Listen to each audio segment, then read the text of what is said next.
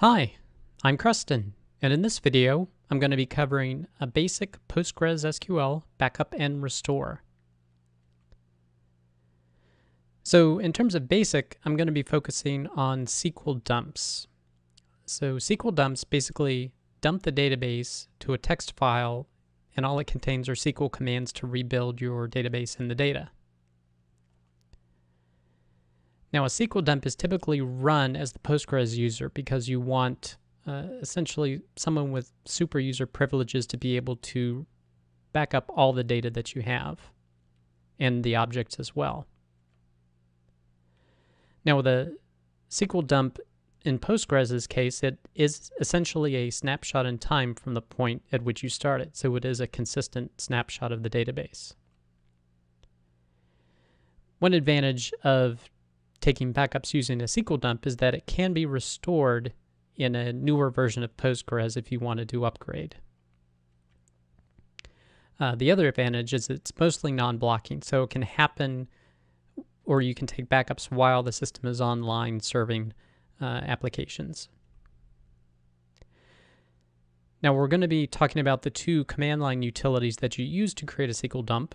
One is called a pgdump, and that's for creating a SQL dump for individual databases. And one is pgdumpall, which dumps all the databases for the cluster, as well as all the global objects, such these are users, groups, table spaces, etc. Okay, so let's take a look at some backup and restore commands. So the backup commands, you can use pgdump. This happens on the command line, usually running as the Postgres user. So pgdump, specify your database name that you want to do the dump for, and direct it to the output file. Now you can give it whatever extension you want, but when I do it, I tend to do .sql because it's essentially outputting SQL. Now, if you want to dump the entire database cluster, so all the databases on a given Postgres cluster, you would do pg_dump_all and direct it to a different backup file. Now, to do the restore, because these are just SQL files, you can treat it as an input file into a psql command. So essentially, this command connects to the database using psql for the particular database name, and then runs this as an input file to load all the data back into the database. And similarly, if you want to restore a cluster backup, you would use psql and direct the input file with the F option, and then specify the database to be actually the Postgres database. Because typically if you're installing the whole cluster, there's no other database it's a fresh cluster. Now, something else you may want to consider is using compression. So when doing a backup, if you wanted to use compression, you could do pgdump your database name and pipe it to a command like gzip. And what I tend to do is use the extension .gz when I export it to something like that.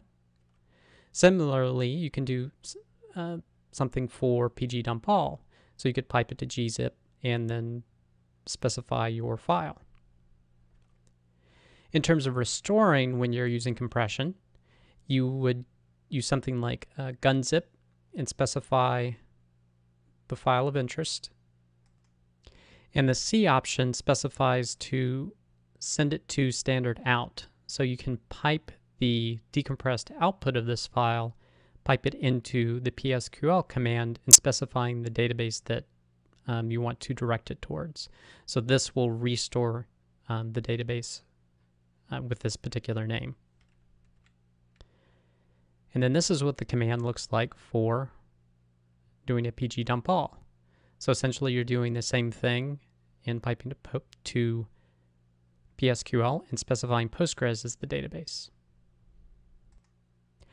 Okay, so let's take a break here and let's look at my local system. So this is, I'm using pgadmin, which is a GUI tool for Postgres that allows me to look at the different databases and tables, etc. On my system. And you can see I have, other than the Postgres database, I have 3 other databases here. And the X just means I'm not connected to them in pgadmin yet. So one of my applications, test app development, is actually a Rails app. And it is running right here. If I hit refresh, so this is data that is in that database. So now what I want to do is I want to take do a database dump of this particular database, my test app database. So I'm going to go to the command line. And again, this is my local system. This actually is a Ubuntu system, 14.04. And the first thing I'm going to do, because I like to do the backups as Postgres, is assume the Postgres user.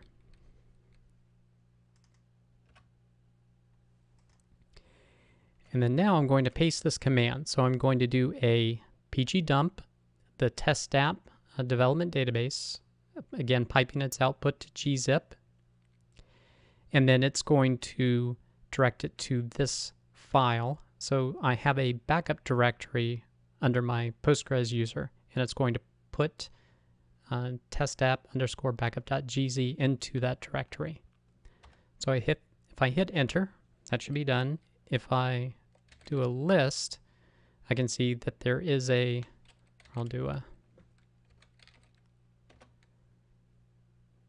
can see that there is a backup directory here. And if I look in it, I can see my testapp_backup.gz, which I just created. Now I'm going to go in and stop my web application that's running. So I've stopped my test app. And then I'm going to drop the database. So I'm running a psql command and I'm passing this command. So this will run this SQL command as the Postgres user. So I'm saying drop the database testapp_development. Okay, so that database is dropped. And I can actually confirm it if I go back into pgadmin and do a refresh. So test app is no more. Now before I can restore it, I'm going to need to just create the database before I can restore all the objects in it. Because I'm not doing a pgdump all, I'm doing just a standard pgdump. So it's going to want to restore into a database. So I need to go ahead and create it now. So I've created the database. Now just to see what it looks like, I'm going to go ahead and start up the Rails app. So it starts fine, but if I go back here and hit refresh, there's migrations pending, so the state of the database is definitely not where it needs to be. So let's go back to the command line, and I'm going to paste in the restore command. But I will go ahead and stop the connections to the database. Okay, so I'm going to run the restore command, gunzip. Again, send it this extracted file to standard out so it can be piped into the psql command. And we're restoring it to the test app development database. Okay, so that ran and don't see any particular error, so it looks like everything worked. So now I'll go back, start up my database. Start up the Rails application. And if I go back here and hit refresh, there we go. We see the same 2 entries that were here previously. So we've successfully dumped out our database, destroyed it, and then restored it back to the time it was at the point where we backed it up. So what I've just shown you is the pgdump command example. I didn't want to blow away my Postgres database cluster, but I could have done a pgall backup and then a pgall restore, or use the methods to do a full cluster restore. Now I'm going to show you a script that I use in my work at times when I just want a very basic backup. So this is just a shell script. what it does when it starts running is it grabs what the date is and puts it in a particular format. Then it goes through, it will delete any old backups that exist in the directory older than a day. Then it does a full Postgres cluster backup, so pgdump all to gzip, and it appends the date at the end. Additionally, if you've connected up with a file storing service like S3, you could put in a command here that will sync your backup directory with S3. In addition, you'll probably want to synchronize your Postgres configuration files as well. So if you've made any changes to postgresql.conf or your connection information with HBA, you want to back up those as well. And on Ubuntu at least, they're under the etc PostgreSQL directory, and then under the particular cluster of interest. So this is a 9.3 in the main cluster. So that's where those configuration files are stored. And it just sends them to whatever particular bucket you set here. So to run a command like this,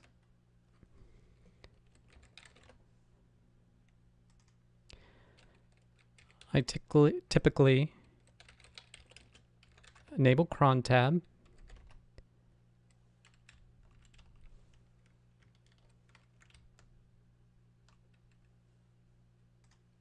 and paste a command similar to the following. So at 4 a.m. UTC every day, run the backup script .shell and send output of what's going on with this script and any errors to the backup script.log in the same directory.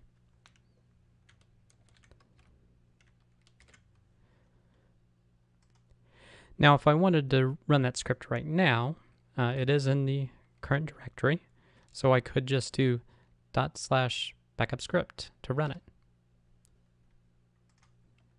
And it would help to actually spell it correctly. Okay, so it just ran through and it gives you an output with what's going on. And if we do an ls backup to look in the backup directory, we can see our database cluster dump with the date appended was created. So thus far I've shown you how to back up a database, go ahead and delete that database and restore it, as well as shown you a backup script that you could use to back up your own systems and put it on a regular recurring basis in cron to run. But what you'll definitely want to do is whatever backup scheme you come up with, bring up a second server or a second location and restore the full database to it to make sure that your restore procedures work correctly. So there's just a few more things I wanted to mention. What about restoring individual tables? Can that be done using SQL dumps? So by default, no. In order to do it, you must use a custom pgdump format. Because pgdump just outputs SQL commands in a text file and it reads them in with psql, it doesn't know how to do individual tables. However, you can use a custom dump format by using this syntax. So doing a pgdump fc, which defines the file format as being custom, doing your particular database, and sending the output to dbbackup.dump. Again, the extension doesn't matter. I'm just using dump for clarity purposes. Now for doing the restore, you don't use psql, you use another command called pgrestore. So you could restore a database by doing pg_restore, the D option, specify the database, and then the file you want to restore. Now there are other options to be able to restore individual tables. Now you may be wondering, can you use pgdump all to dump to a custom format? And you cannot, but there is a way to get around it. So you can use pgdump all and use a globals only option. That allows you to back up information such as the table space information, users, groups. So you could back up that and not the databases. Then you could back up each database using the custom format with pgdump. So that is one way to get around it, essentially to have your cake and eat it too. Okay, let's talk just briefly about restore errors. So you can specify to halt on any errors when you're doing a psql load if you set onError stop equals on. So how this would look with your a standard psql restore command is this is the standard command, and then you would just add this to the end of it, for example. Now you want to be aware using this with a full cluster dump, because when you're doing a full cluster dump, you're backing up absolutely everything. And normally you still have things like the Postgres user or other things in the database when you create a new cluster and you're going to be doing restoring a full cluster. So one alternative to this is restore a globals only cluster dump without onError stop. Then restore each database with onError stop enabled. So restoring just the globals, again, the users, groups, table spaces, should happen very fast, and you should be able to identify any errors by eye. But then as you're restoring each database with all the data, you could use the onError stop just to ensure that the restore happened without any errors occurring. Okay, so after the restore, one thing you want to consider doing is doing a vacuum db-a-z. So what this does is it vacuums, which is essentially a garbage collection, and analyzes statistics for all databases. So A means all databases, and Z means to go ahead and analyze the statistics. So generally you will want to run this after you do a restore operation. So in terms of references to find out more information about this, there are the PostgreSQL docs, and this particular link talks a lot about what I've presented here. You can also just look at the man pages if you're on your server, or if you're using Ubuntu or other distribution. You can look at the pgdump, pgdumpall, and the vacuum DB. So if you're interested in learning more about systems administration, database administration, application management in general, be sure to subscribe on YouTube or join our newsletter at rubytreesoftware.com/newsletter. Thanks.